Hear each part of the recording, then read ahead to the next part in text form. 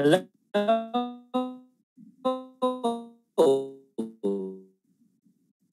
Okay, good morning, good afternoon for all those who are listening right now. I think Raymond was trying to say hello, but in the new normal, we always have challenges. Raymond?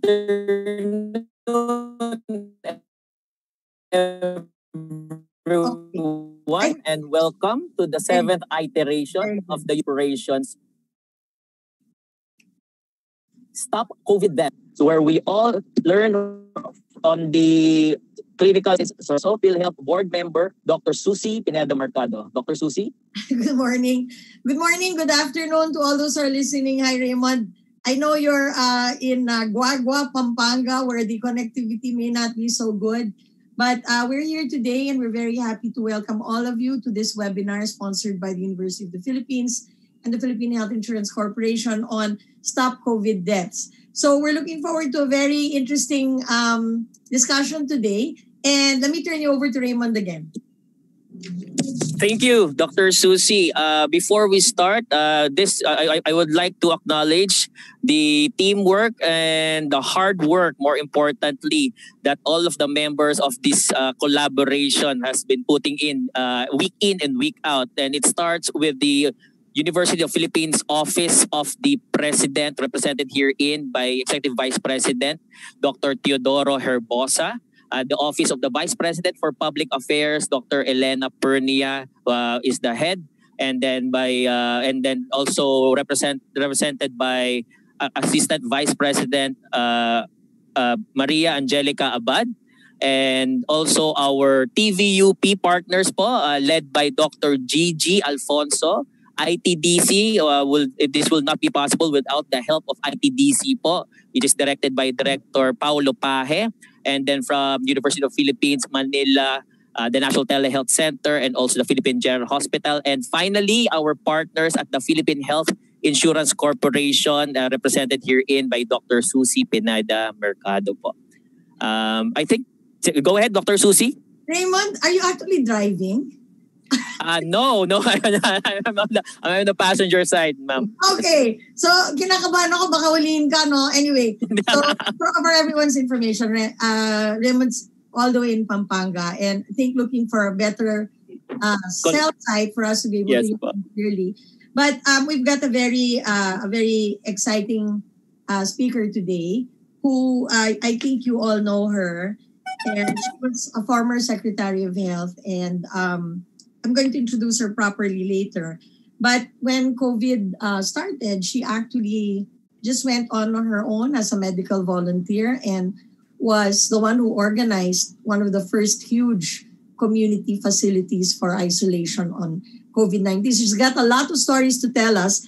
And so we're looking forward to hearing about her experience. But before that, I just like to say, and Raymond, I'll go ahead muna with this. No, are you going to be the one to introduce the questions, Raymond? Yes, ma'am. We'll start with the questions, but I think we'll have the opening remarks po of our opening remarks speaker. Okay. Kinakabahan kasi ako gumagalaw ka a game. All right. So it is my honor to present our opening speaker. Now, I only met her for this webinar series, and she's the powerhouse behind all the production. We wouldn't be able to consolidate all of the units of UP to support this webinar series without her. So it's my honor and privilege to introduce to you UP System Assistant Vice President for Public Affairs and the Director for Alumni Relations, Professor Maria Angelica Abad. Rika, hi, and thank you for gracing the program. Thank you for generous, Susie. Good afternoon, Doc Raymond. And good afternoon to all our participants here in Zoom and to our live streaming viewers on the TVUP YouTube channel, as well as those who are accessing via the Facebook live streaming on the UP System Facebook page and the Stop COVID Deaths Facebook page. I usually work behind the scenes, just as Dr. Susie mentioned. I usually write the words for people to say. But here I am today, stepping out of my comfort zone to express my personal thoughts about this webinar series.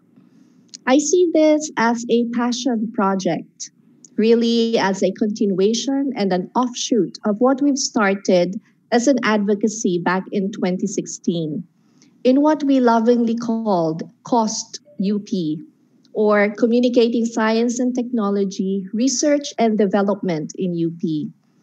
We believe that UP is not just about knowledge creation, but also about knowledge dissemination, and just as important, knowledge application.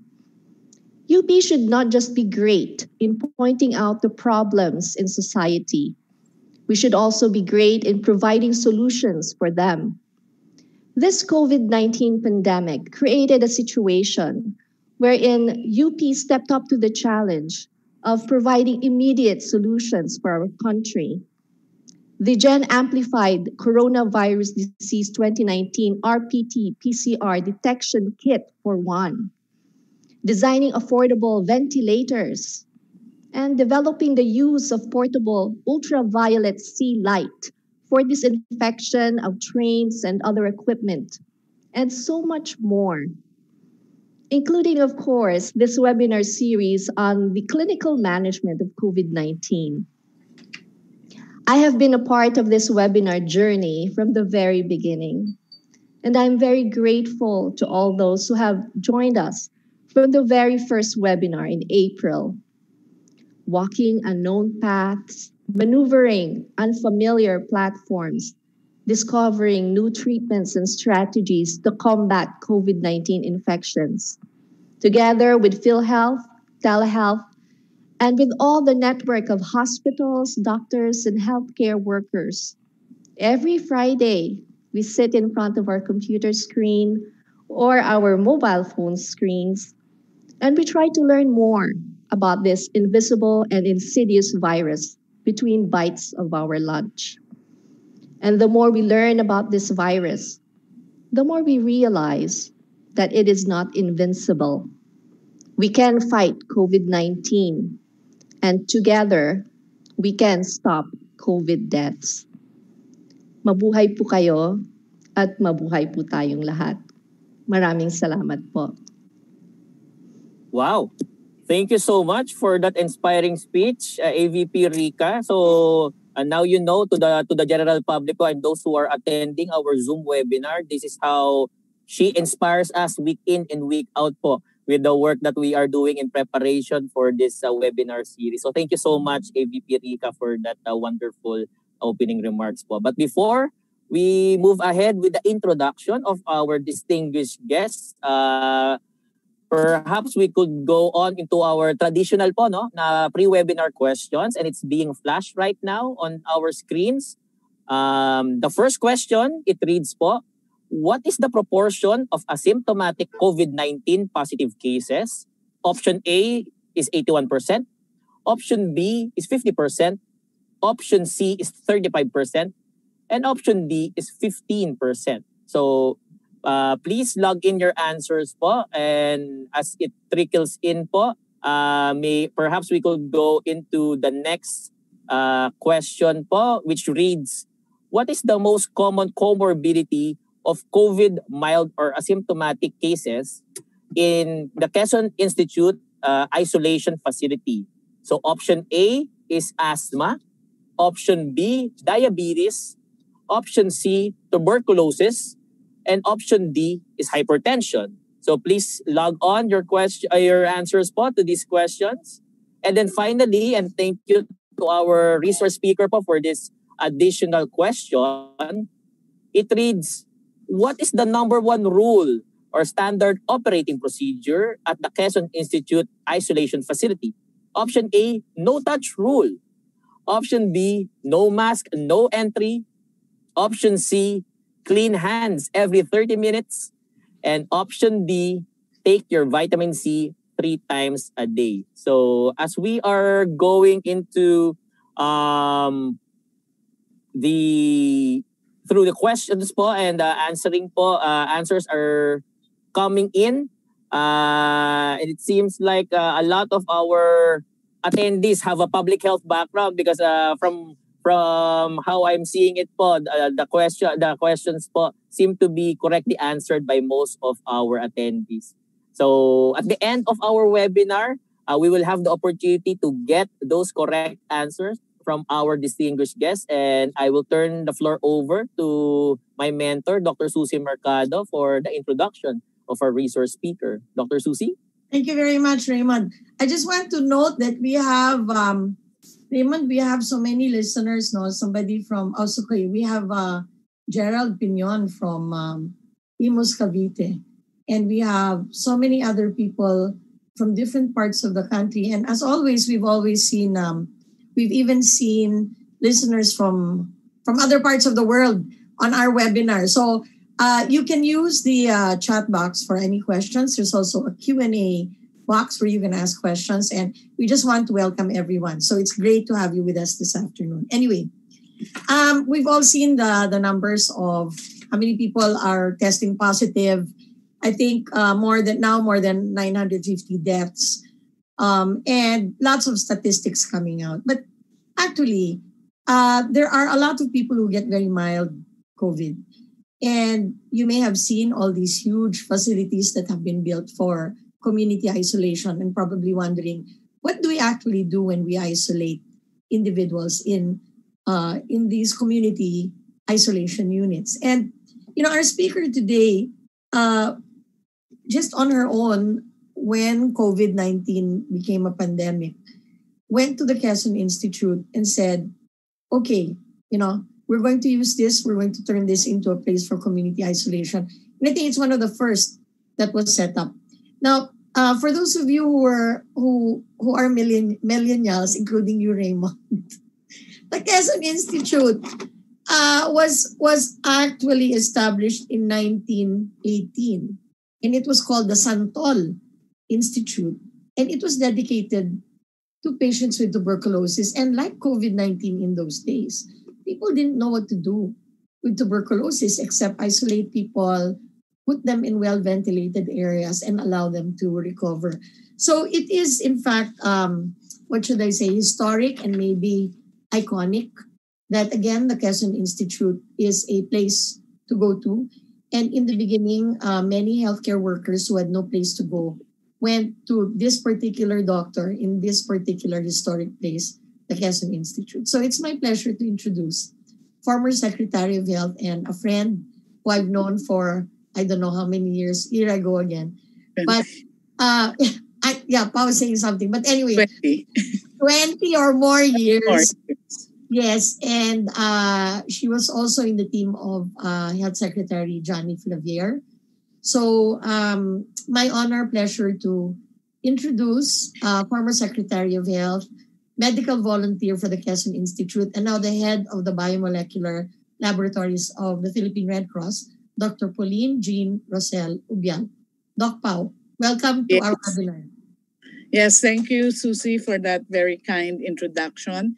And hello to all the listeners of UPTV and this webinar series on Stop COVID Deaths. Okay, so before you start, Doc Pao, and I think Raymond may want to ask you a couple of questions too, no?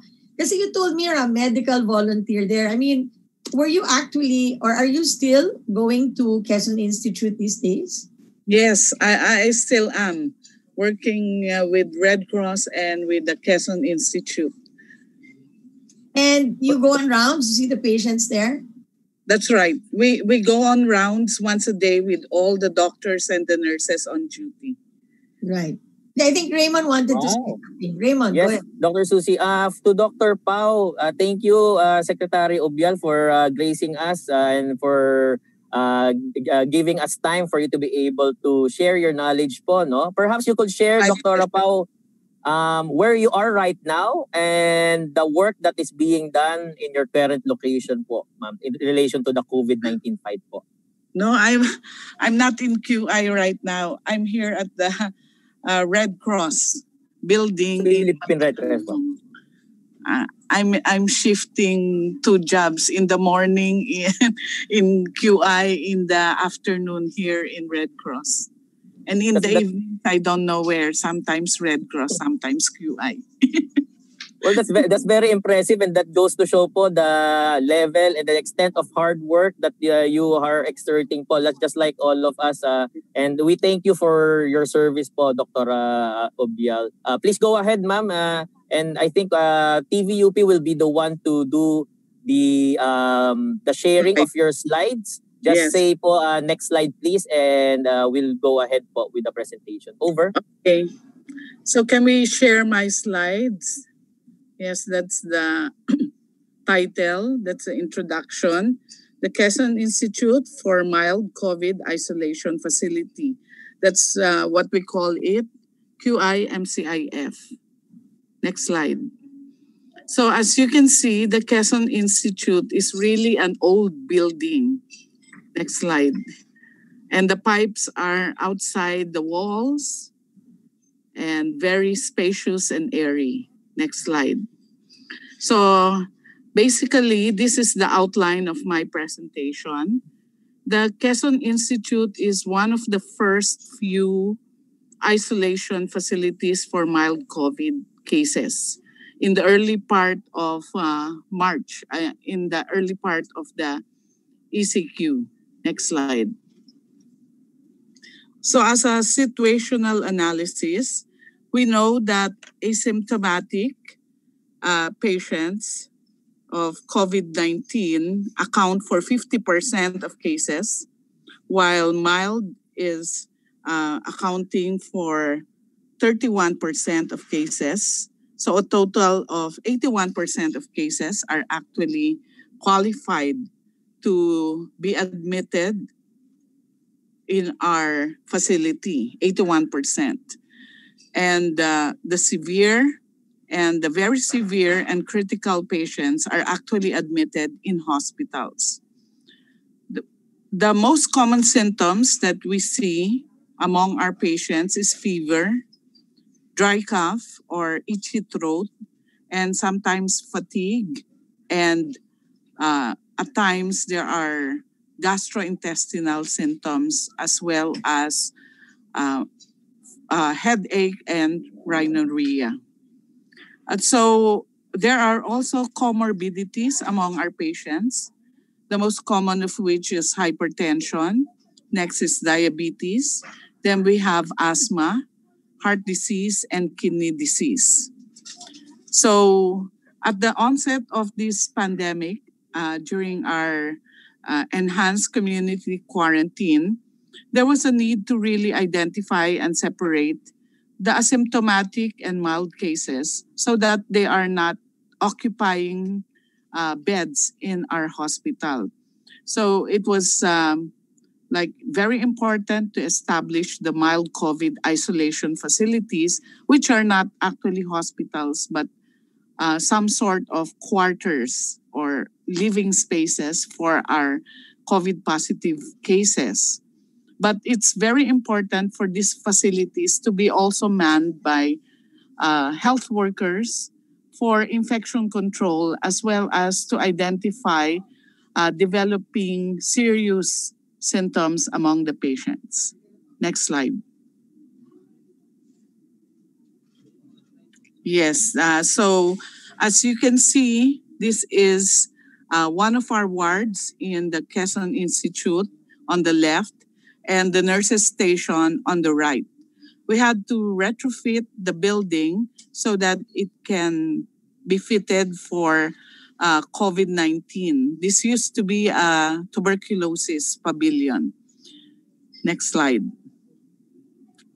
So there was a need to establish the mild COVID isolation facilities so that our hospitals who are treating the severe and seriously ill are not congested. So we were among the first to be established.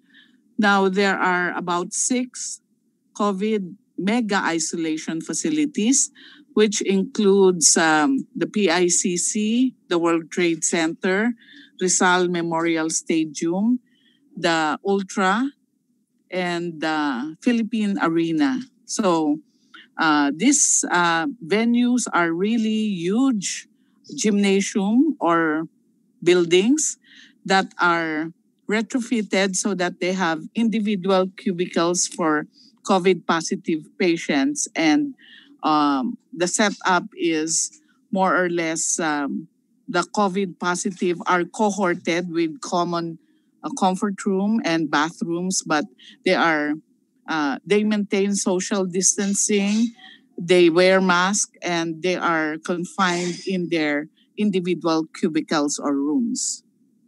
Next slide. So we really were able to establish more than 100 beds for mild COVID here in NCR. Right now, the Quezon Institute has a capacity of 112 beds, and all the other facilities total to 1,200 beds. So the human resource, this is not actually a hospital, so we don't maintain the ideal ratio of 1 nurse to 8 patients. It's mostly like 1 nurse is to 1 ward. So on duty, we have 4 wards, 4 big wards in Quezon Institute. So it's about 6 nurses are on duty at any given time. And then we have 4 aides and 8 utility workers and 2 doctors on a 24/7 capacity. Next slide. So this is actually our organizational structure, very simple. Admin staff take care of the human resource, the information technology, the records, the supplies, and the food logistics. Our main budget or expenditure in this facility is actually food and the utilities like infectious waste management and linen, and which are all outsourced. We don't have dietary section or linen or infectious waste. It's all outsourced. So you can see here in this diagram, we have 4 residents on duty, and we have a number of staff volunteers that take care of the admin concerns and administrative work in this facility. Next slide. Yes, that's how lean and mean the executive committee of the Quezon Institute is. So just a few of us making the policies and directing the operations of this 112-bed capacity hospital. At any given time, we have around 32 personnel in the facility. That includes the Philippine Air Force, who has 16 guards, and we have 16 nurses on duty. If you go on duty in this facility, you go like 14 days straight duty, then we go 14 days quarantine.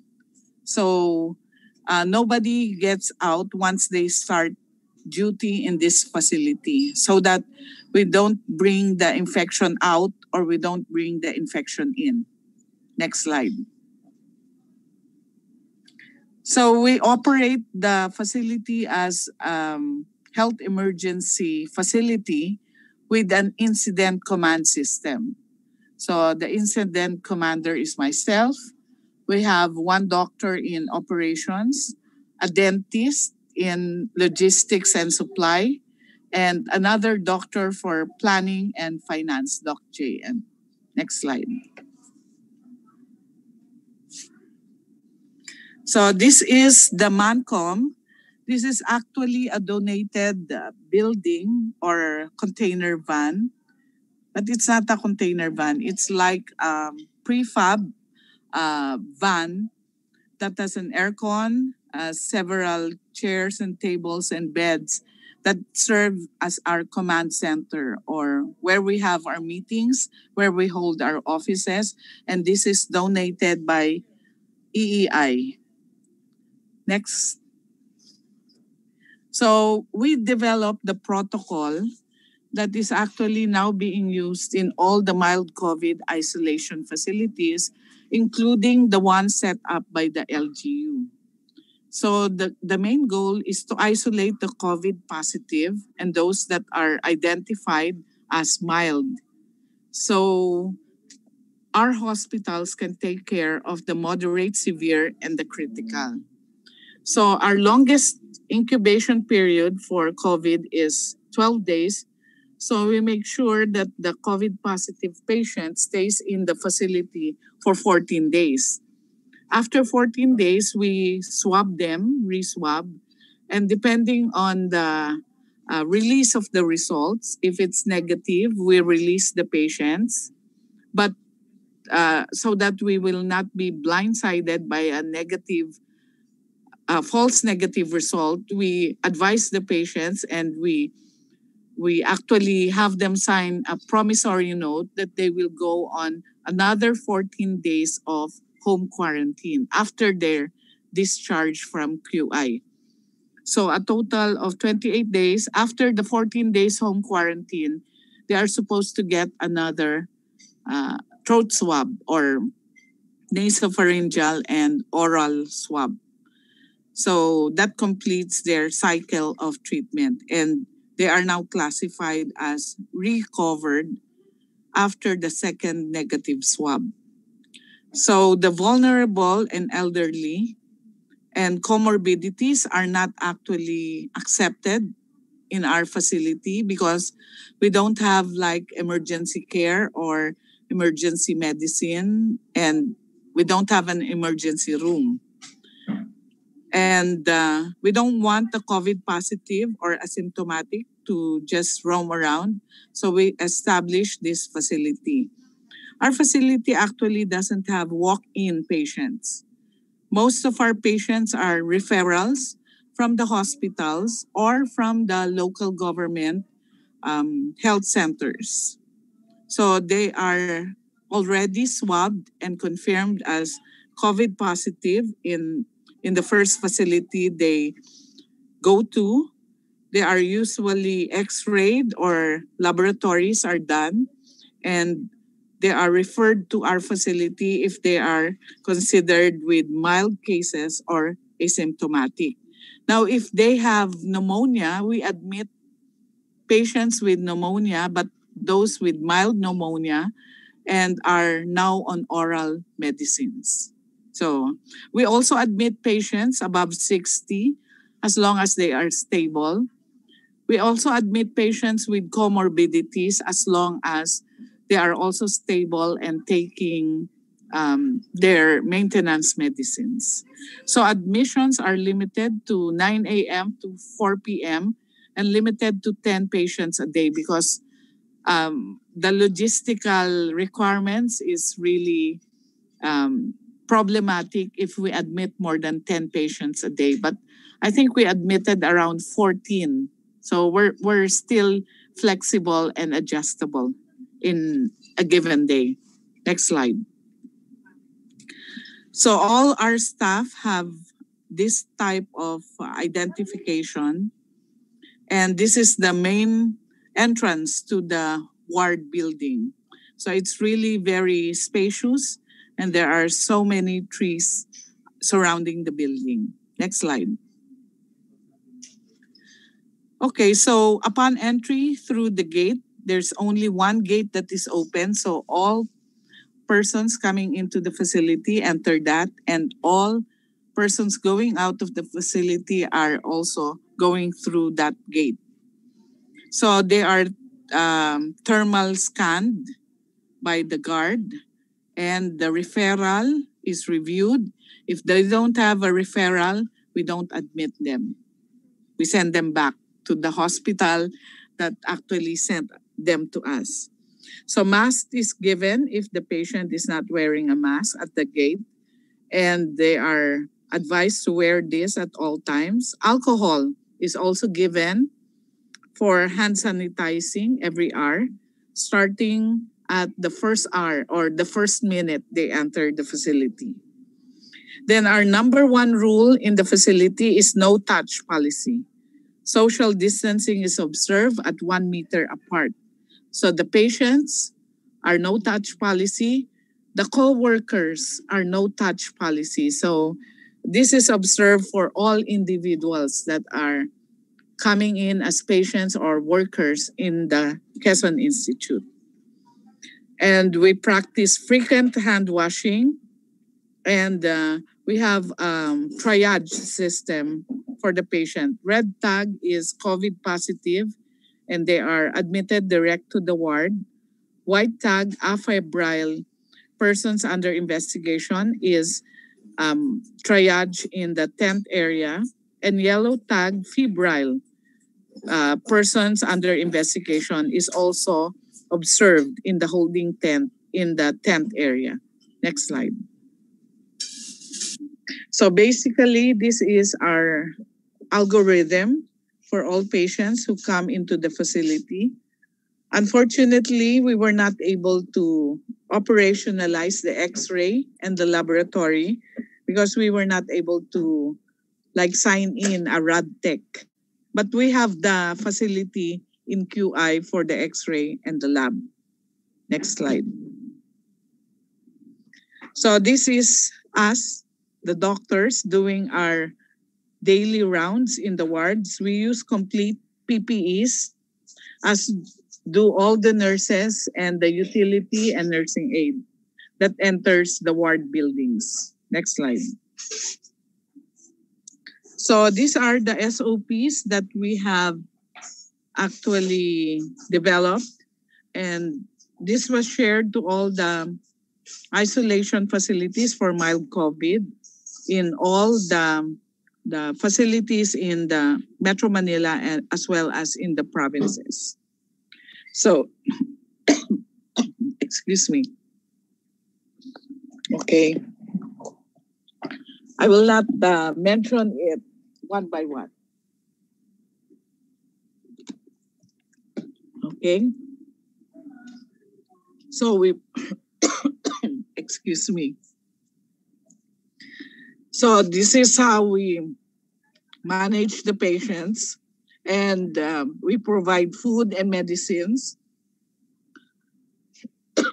We don't enter the ward when we do that. We leave that on the table in the ward door, and then the patients come out and get it, the food and the medicines. Okay, next slide. So we don't allow visitors, no visitors at all. Patients can actually get things from their relatives, and they can actually make food orders, but these staff are left with the guard, and we have actually Red Cross volunteers and other Pao, staff. Paulyn, Excuse me. Pao, Yeah. sorry, Doc Pao. Do you want to take a moment to just drink some water? Yes. And so do that, and we'll keep the slide on. We'll keep the slide on, and just so you can hear, there are lots and lots of questions here, and I think I'll introduce some of them while you're taking your mini break. Okay. So people are asking about, is there an automatic referral system? Like, is there a hospital where people immediately go? Actually, this is a question from Lucian Bernal. And she has a number of questions. She's also asking about current capacity, occupancy, age of the youngest patient. So these are the nature of some of the questions. Raymond, do you have some questions there that you're already getting right now? I have Okay. a few questions here. Just to run down the questions that Susie Sige. mentioned. Okay ka na? Yeah. Okay, good. Great. Go ahead. Okay, so we actually have 112 bed capacity, but the occupancy rate, we've reached the maximum at some time. But today it's 91, and we're set to admit 10 patients today. So we're usually shifting from 90 to 100 and 112 patients at any given time. We wanted to make sure there were guidelines before that we don't admit patients above 60 or below 20. But actually, we're kind of flexible. So the youngest patient we admitted was only 13. And we just admitted her just because her whole family, or about 4 members of her family, was actually admitted. So they were all positive, the 4 members. Wow. Yeah, so So we didn't want to separate her with her family. So they were all admitted. She was 13 years old. Wow. Okay, Pao, you have time to finish all of your slides. So if you're okay now, you can go ahead because I think you've got some important things here on your Okay. Yeah, go ahead. Okay, so our SOP is we don't also go inside the ward as often as necessary. We just go in there when we need to. But the utility also, they clean the area, the bathroom, the floor, only when the patients are in their beds already. So as much as possible, we don't expose our health staff and utility. And we ask the patients to also do their part in cleaning and ensuring that the whole area is maintained. So the patients also participate in changing their linen, in sanitizing their beds or their areas of occupancy. So next slide. So here's our another view of the door, and the tents are in front of the main ward. So there's no possible interaction or spreading the virus this way. And so far, we've been there for 60 days in QI, and we've had 3 swabs of our health personnel. And of 32 persons being swabbed regularly, or 42 health staff swabbed regularly, only 1 or 2 actually became positive. 1 utility or 2 utility and 1 nurse. And we found out that these were the utility and the nurse that make takas. They went home or they bought something outside the facility. So that's what happens. Next slide. They didn't get the virus from the facility. That's our conclusion. Now, in terms of management, because these patients are actually mild or asymptomatic, our standard protocol is we give them vitamin C as much as possible with zinc, but sometimes we run out of vitamin C with zinc, so we just give them plain vitamin C, 500 milligrams, and they take it 3 times a day. We also give vitamin C to the staff. So everybody in the facility takes vitamin C 3 times a day. Now, if the patient develops cough, colds, and itchy throat, we give them Lagundi tablets, because we found out from some of our UP PGH friends that Lagundi has antiviral components. So it's a standard protocol for us for patients with cough.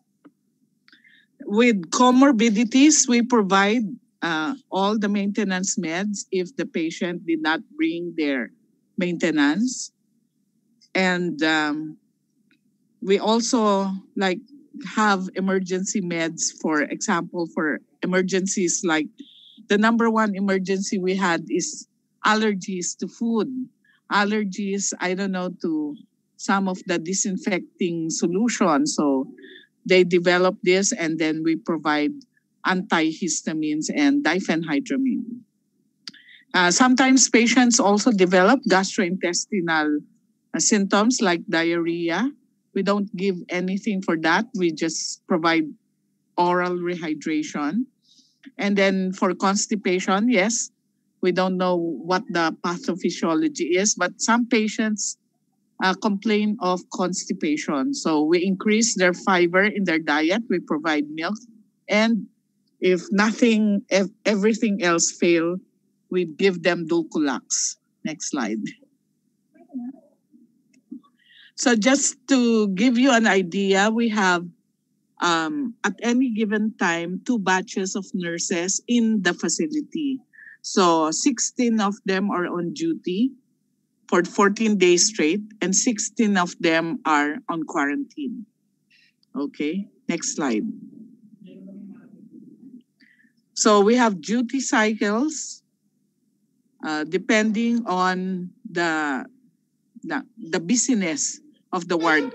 But right now, we're not doing triage. Very few patients are being referred to us that are suspect COVID patients. So we actually admit them direct to the ward. So the nurses that are assigned to the triage are now assigned to the main ward instead of the tents. Next slide. So even our utilities are also rotated on duty. And we have night duty for some of them. Next slide. So these are some of the pictures. We have water dispensers in every ward, and these are the water bottles. Before we ask the provider to get them, we actually disinfect them with Clorox. We spray the cans, and then we leave them in direct sunlight and heat for 2 days before we bring it out for the water provider to actually refill these water bottles.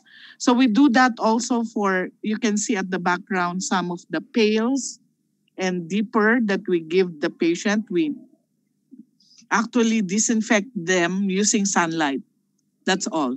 And the pillows are also left under sunlight for 2 days before we reuse them again on the patients. Now, the linens are collected by a provider. They are dipped in bleach before they are collected by the provider. Next slide. So we have aides also that are helping the nurses going on duty with them. Next slide. So when we had 2 batches of nurses and utilities, we had to identify what will be the duty of the utility workers and nurses when they are on quarantine, and what would be the duty of the second batch who are now reporting to the ward. So we don't mix the ones in quarantine and the ones that go on duty in the ward. They have different quarters. Next slide. And also we have additional duties which we actually developed when we were already implementing the Quezon Institute. Like we got knapsack sprayers from DOH. So we use that to disinfect some areas of the ward and the comfort rooms. And we also got like insecticide sprayers from the Bureau of Quarantine. So they do once a week spraying of the grounds so that we won't have as much mosquitoes and flies. Because our area is open air. We don't have screens on the walls, or we don't have air conditioning. So we have to deal with the insects also. And garbage is regularly collected by outsourced provider, and linens are collected. Next slide. Okay, so we still maintain strict social distancing and wearing of mask and hand hygiene, whether you are on quarantine or on duty in the wards. Next slide. So that's about it. Thank you for listening. We can defeat COVID-19. Filipinos are very resilient, and pray and stay safe. Thank you. Thank you so much, Doc Pao. That was an incredible eye-opener on the experience from Quezon Institute po. Ano po? Yes. What do you call this? Our attendees po. Let me just give a rundown po on how the extent po of your let's say reach for this webinar, Dr. Pao. We have attendees from Luis Hora Memorial Regional Yes. Hospital, Hello. Mountain Province. I've been there. From sa Cordillera Administrative Hora, Region po. yeah. From Dr. Rafael Tumbocan Memorial Hospital in Yes. Calibo, Aklan.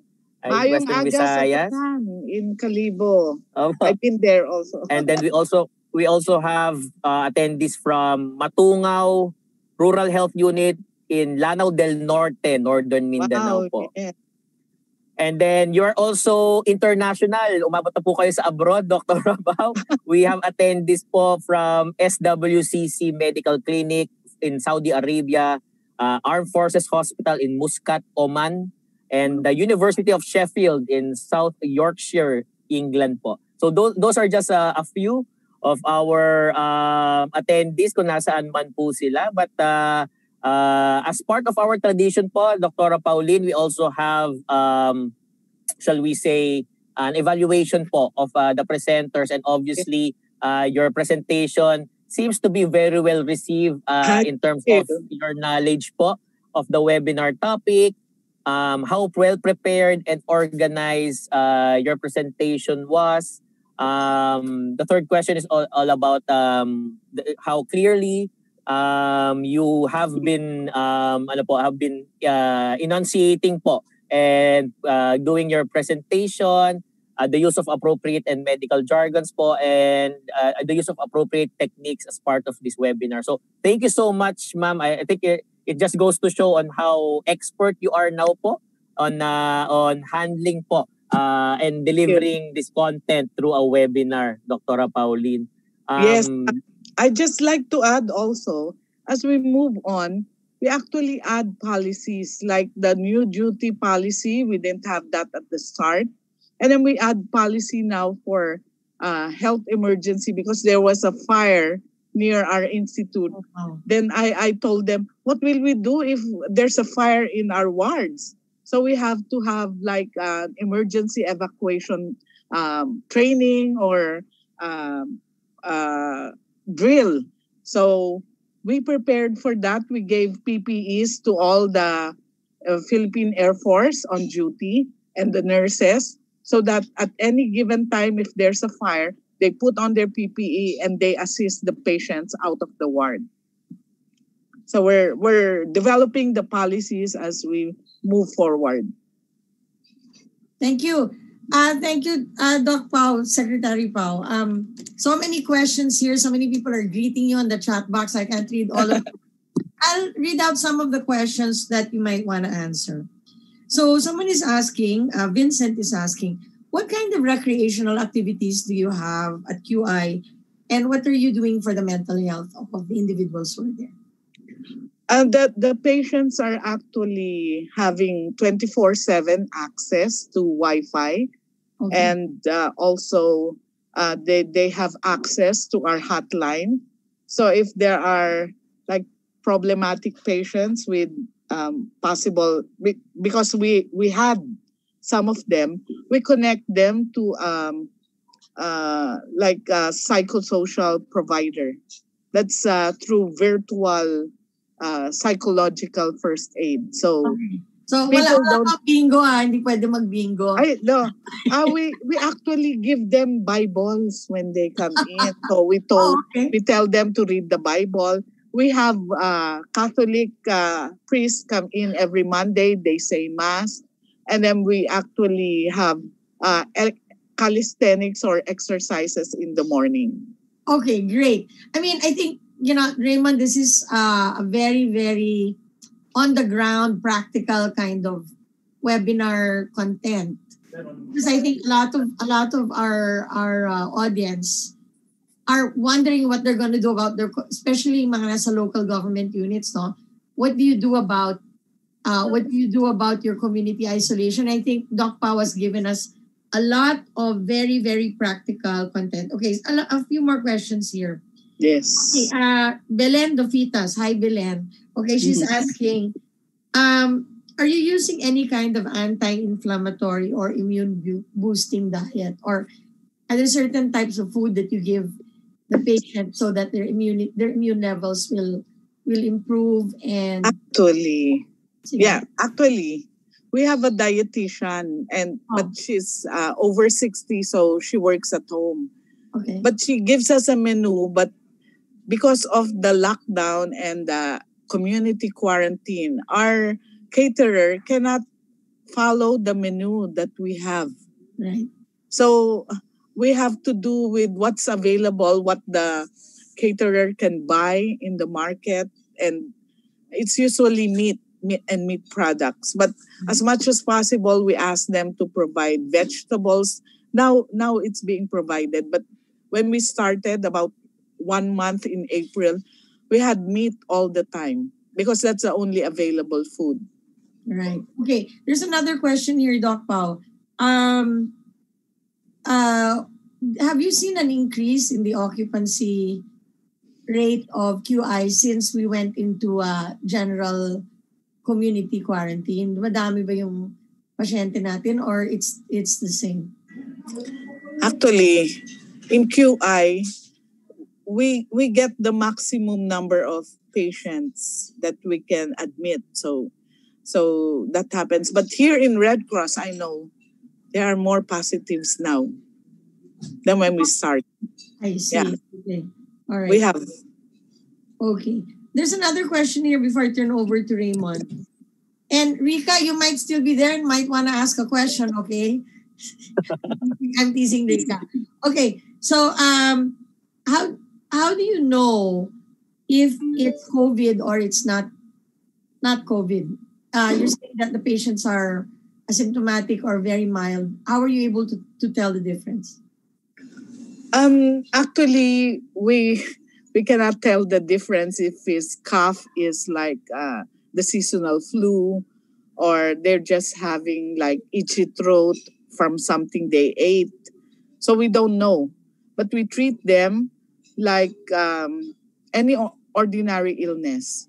Then we do frequent monitoring for those patients. If they develop difficulty in breathing, then we move them out to a hospital. But we've not had any occasion where we had to refer. We did. This gentleman was, I think, a very toxic patient. He had difficulty in breathing, and when lung center x-rayed him, he had emphysema already. So we just refer to the hospital if they have difficulty in breathing that we cannot no longer manage in QI.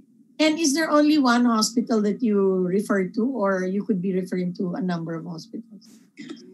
It's our MOA is with the Lung Center of the Philippines, even for our swabs. But actually, the patients do ask to be sometimes transferred to another facility or another hospital. So it depends on the patient.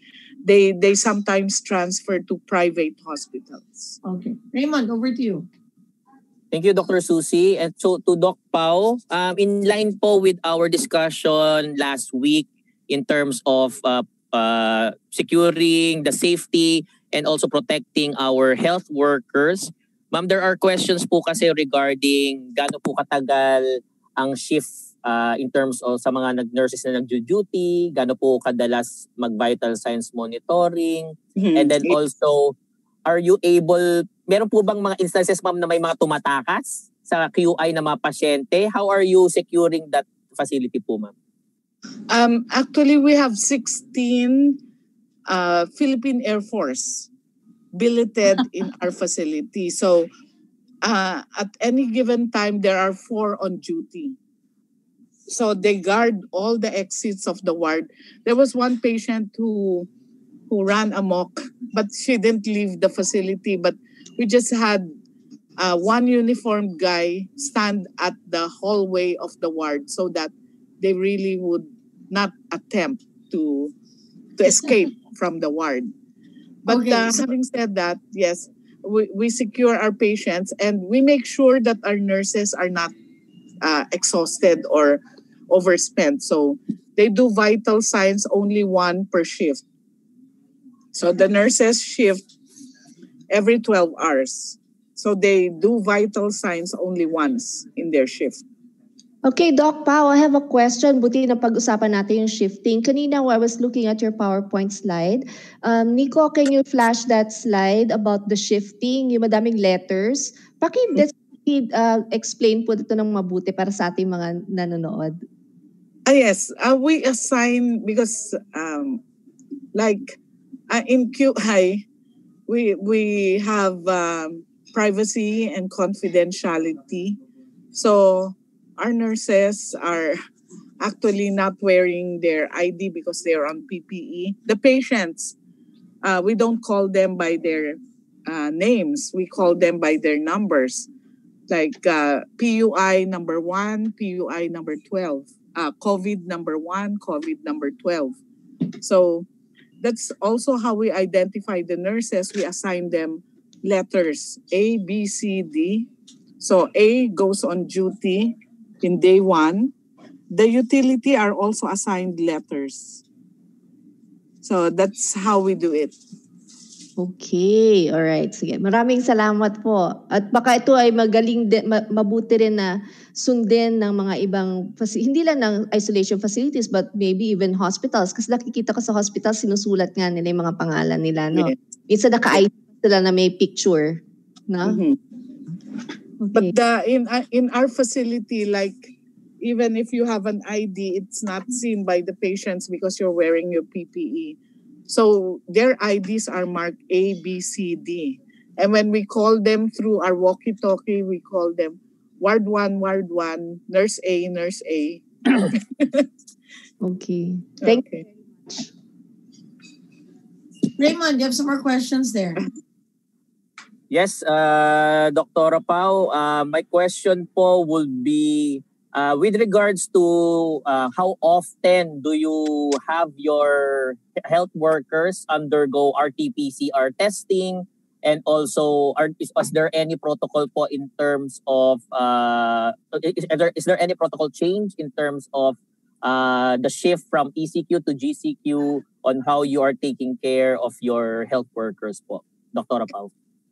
Okay, the health workers are actually, I told you that they go on duty for 14 days straight. So what the difference is only if they go ward day duty, the next day they go night duty, the next day they are off one day, and then they go on duty again. So that's how we rotate the nurses.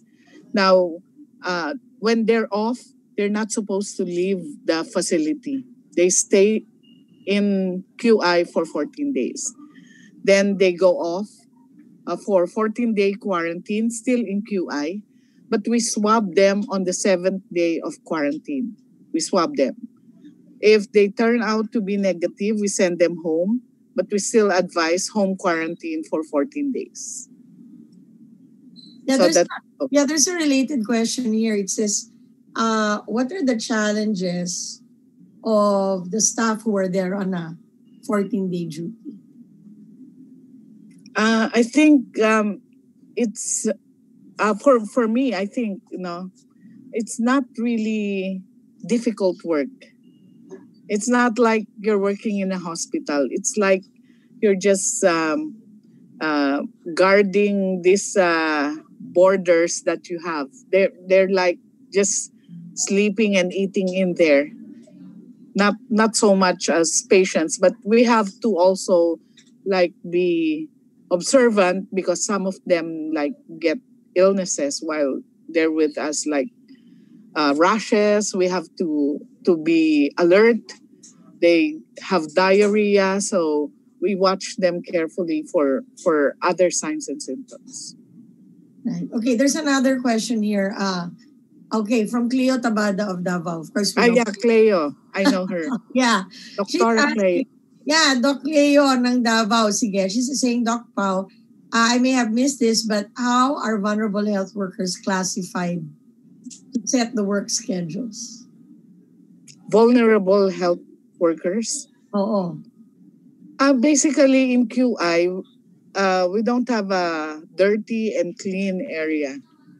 Like, all who go on duty actually go into the dirty area, but they have to wear PPE.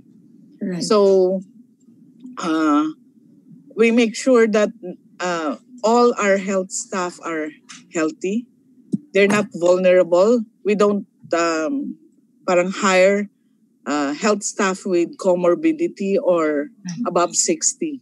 That's a requirement. Oh, so the health workers are carefully selected. We don't really have vulnerable health workers who are... We don't accept health workers with comorbidities. Okay. Raymond, some more questions from you? Yes, ma'am. There's another question po here regarding to... So, Doc Pao, are there any issues regarding shortages on PPEs at Quezon Institute? Ano po yung protocol po ninyo regarding the reuse of PPEs and N95 masks? Actually, we're very lucky that we're the first one to open. So the Department of Health really provides for our supplies. So in terms of PPEs, I think we have more than what we need. That's why we also try to allocate to our partner hospital, like the National Children's Hospital. We send some of our PPEs there because they help us with plumbing, with electrical works, and with our laundry and infectious waste. So, and then we send some of the PPEs we receive to the Lung Center of the Philippines. So that's our situation. We don't have like lacking PPEs, and we don't reuse our PPEs. Yeah, Sir Pao, you mentioned earlier that you've only had one health worker who was tested positive at QI. One nurse, yes. One nurse. How do you explain that? Is that because you're really careful, or is it possible that the asymptomatics aren't really that infectious? We tried to explain that by we investigated. Actually, they got the virus from outside. Right. These are the workers, even the two utility that turned out positive, that make takas, no? They go out that we don't know about. That's why we scold the guards. You're not supposed to allow them. Or they just said they'll go to the bank, and then they went to Pure Gold or to the other supermarket. Right. So they make takas. Those three that became positive got it from outside, not from the patients in QI. So inside, it seems that the asymptomatic patients are not really that infectious, Yes. or hindi, no? Parang hindi, because they actually don't have symptoms.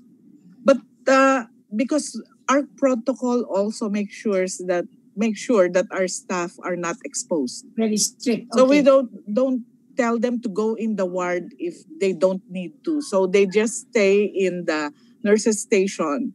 When they have to go in the ward, they have to wear full PPEs.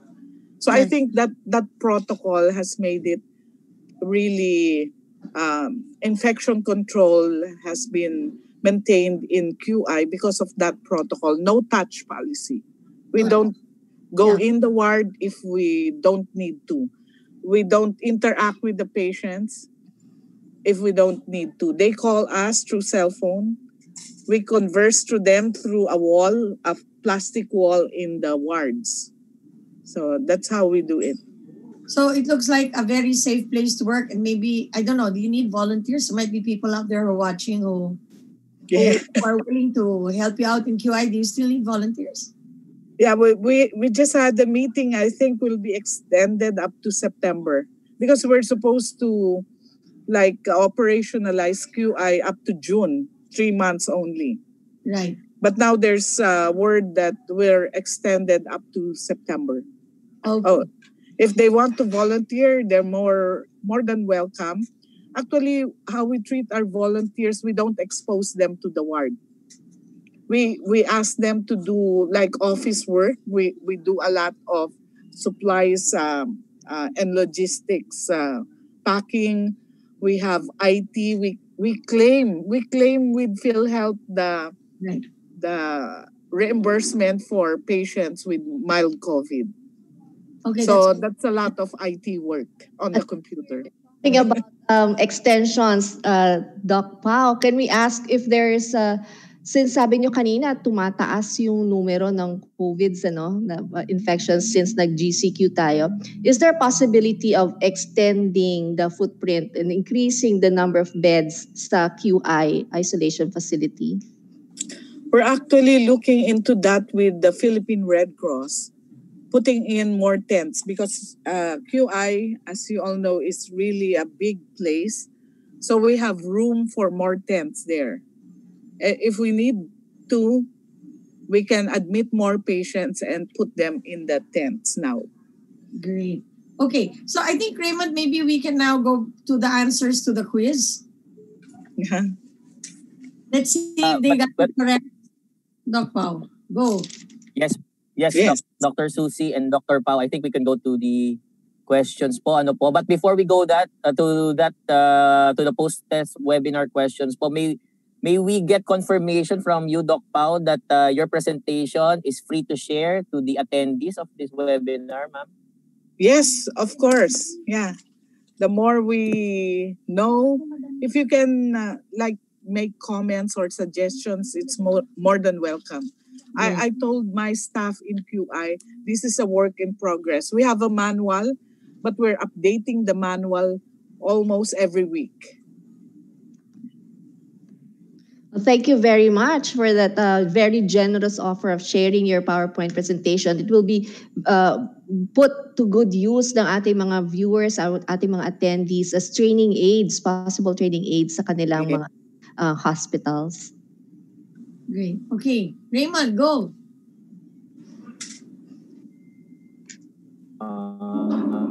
Questions. May we repeat to play po our post.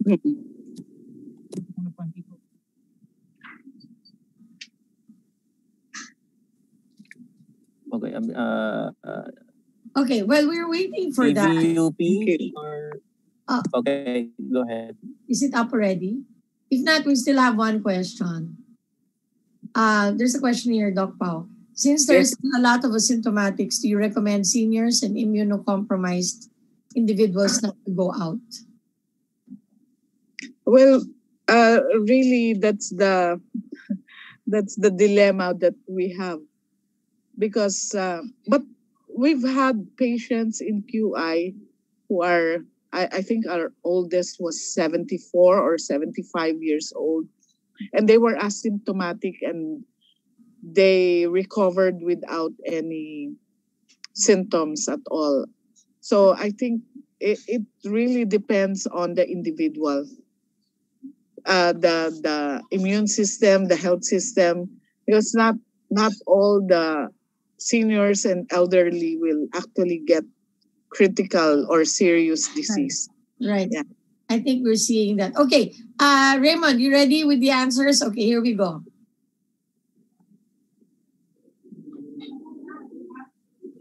Raymond. Okay. Oh. What is the Raymond's garbled? I'll do it. What is the proportion of asymptomatic COVID-19 positive cases? So what is the correct answer to this, Doc Pao? Letter B, 50%. 50%. The 81% is both symptomatic and mild. Okay. So we have about 16% got that correct. The answer is 50%. So it's kind of like a trick question, right? Yes. Okay, so proportion, parang board exam to eh. Proportion of asymptomatic COVID-19 positive cases. Okay. Number 2, what is the most common comorbidity of COVID mild or asymptomatic cases in QI? Yes, that's correct. Hypertension. It's hypertension. Great. Okay, now I can't see the next one. What's the next question? Raymond, on ka na? Yes. The next question, Dr. Susie, reads, what is the number one rule or standard operating procedure at the QI isolation facility? The top answer po is no mask, no entry. Tama po ba ito, Doc Pao? The correct answer, I put it in on my slides, is no touch policy. No limitangire. No.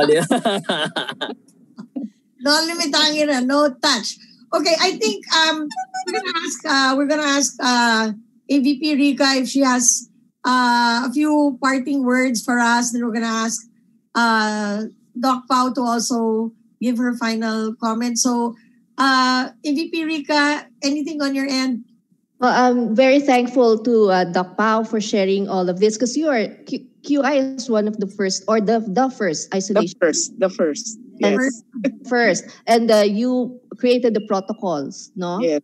And important yun talaga kasi lahat ng LGUs are required, di ba, to have their own isolation facility para yung mga tao hindi na babalik sa kanilang community at we can stop the spread of COVID infection. So this is very important for everyone to know. So thank you for sharing your learnings and your experiences.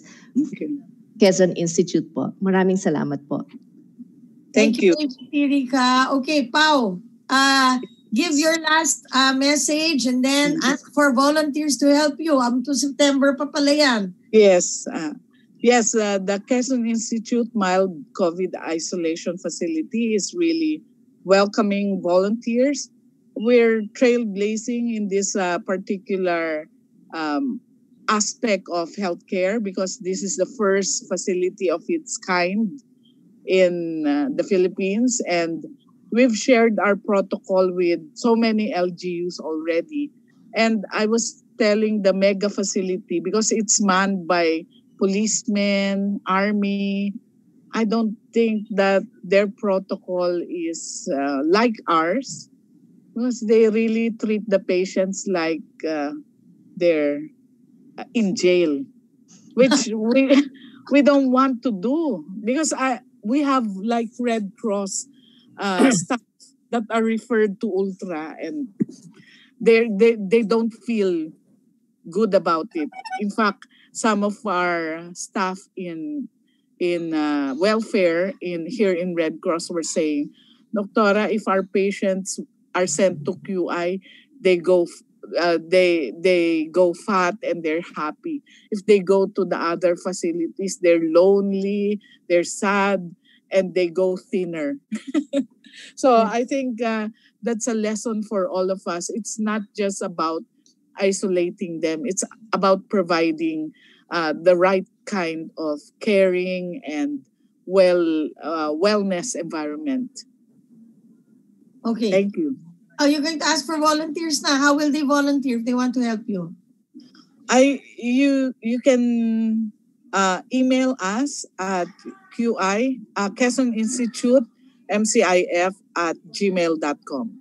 Okay. So thank you very much, Dr. Paulyn-Ubial, former Secretary of Health, medical volunteer for the Quezon Institute, the first community isolation facility that we've seen. And I think she had a really important message, right? This is about caring for people who actually have an illness. And so it's very, very important that we think about the whole person. We're not just trying to isolate, and we are in fact giving individuals a positive experience. It's not their fault that they've gotten COVID, and I'm sure they'd like to be with their families, but dahil hindi pwede yun, mabuti may mga facilities tayo na ganito. Yes. Thank you very much. Thank you. Thank you very much, Secpao. Raymond, did you have anything before I announce the next speaker? Raymond? Okay, I think Raymond is frozen. Are you in Bulacan already? Coming from Pampanga. Yes, ma'am. No questions. Yes po. No questions po from my side. We just wanted to thank and extend our congratulations to Dr. Ubial for this wonderful presentation po. And I think this is the part wherein we invite our attendees to our next webinar for next week. medyo na-preempt lang po with one of our publicity materials, but obviously it's something that's been a very important topic also, COVID-19 and the heart. Dr. Susie? Yeah, we're gonna have Dr. Chito Permejo of the Philippine Heart Center who will talk about COVID-19 and the heart. So next Friday, we'll see you again. Again, on behalf of Philippine Health Insurance Corporation, University of the Philippines, we'd like to thank Dr. Paulyn Ubial for spending her precious time with us. She's very, very busy, but she was with us today, and I hope you all learned from this webinar. And for those of you who are watching, maraming salamat po na sumama kayo sa araw na ito, and we'll see you next Friday. Raymond.